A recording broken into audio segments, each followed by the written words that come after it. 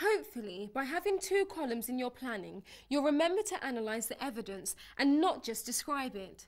The second column forces you to explain why the issues you're describing can be seen as a turning point.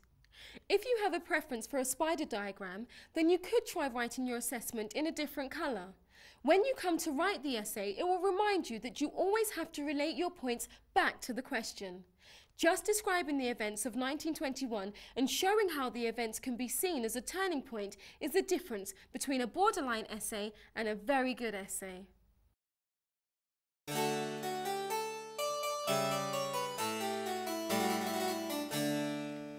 In this section, we're going to investigate aspects of the rule of Henry VII and developments that occurred in England during that time period.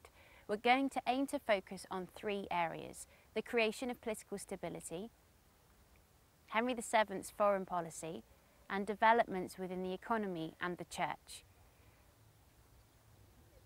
Although we're going to focus mostly on the reign of Henry VII, it's important to check out what went on around him, such as the reigns of the Yorkist kings, Edward IV, Richard III, and the early part of Henry VIII's reign.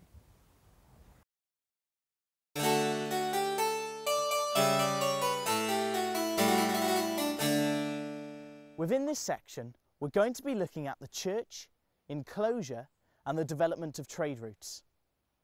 We'll start by looking at questions that test your understanding of a key term linked to your course. Now, these tend to be low-mark questions, so don't be tempted to write too much. You'll need this valuable thinking time when it comes to the evaluation questions later on in the paper. To help you to remember this, questions will often be worded with phrases such as briefly explain or comment on. For example, comment on the meaning of absenteeism in the context of the church in the late 15th century. Now, absenteeism refers to the absence of a priest or bishop from his parish or diocese. Well, I know I said briefly, but a little bit more is needed to develop this statement and address the final part of the question in the context of the church in the late 15th century.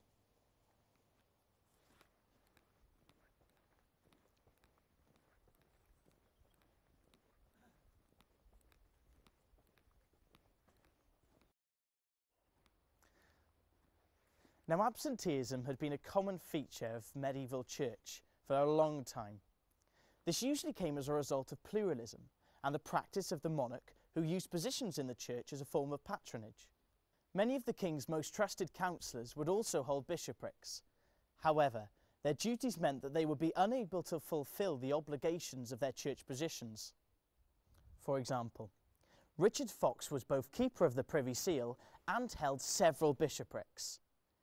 Other church priests had administrative duties to carry out for the church and were given a parish from which they could draw an income from, but did not carry out any spiritual role.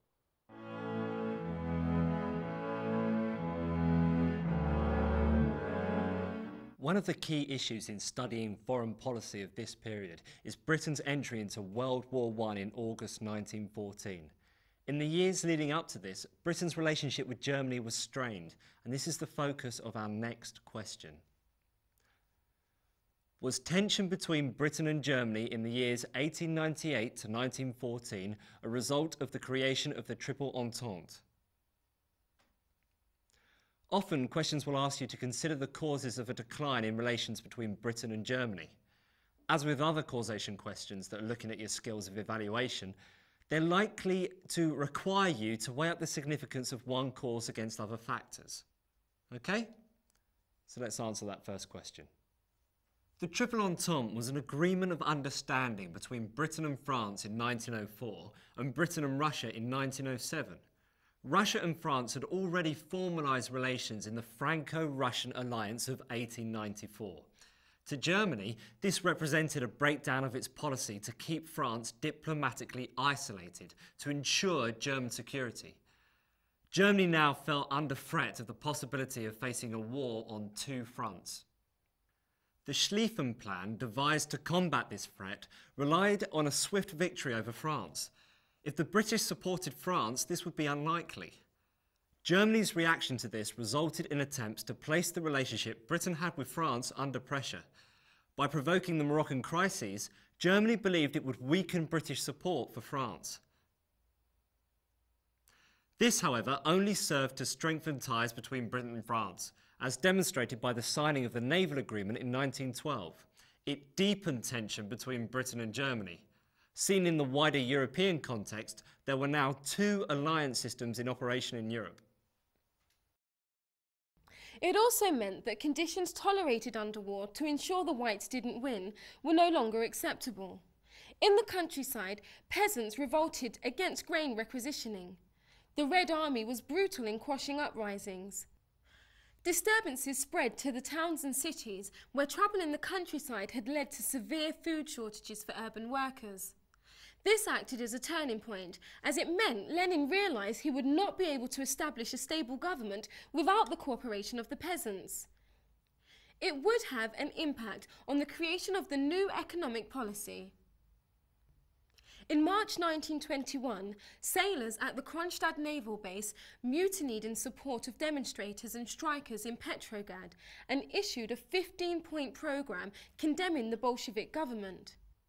They were again suppressed by the Red Army 2 weeks after beginning the revolt, but they had a lasting impact on government policy.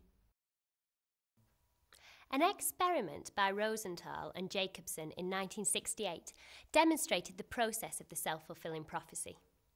They conducted an experiment in an elementary school. Each pupil was given an IQ test. They then randomly selected 20 pupils and informed their teacher that these pupils would experience a significant increase in their intelligence. After 1 year, all the pupils were given a second IQ test.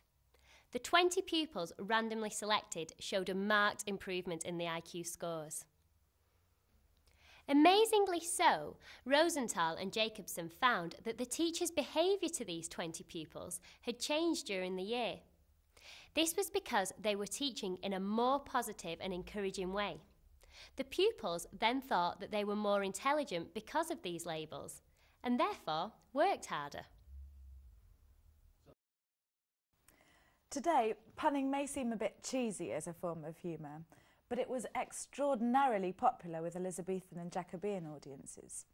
For example, in lines 20 to 21 in Act 2, Scene 1, where Gonzalo picks up on the wager Antonio and Sebastian are making fun about him in order to make fun of his age and his sincerity, Sebastian says, "Look, he's winding up the watch of his wit," when Sebastian bets $1.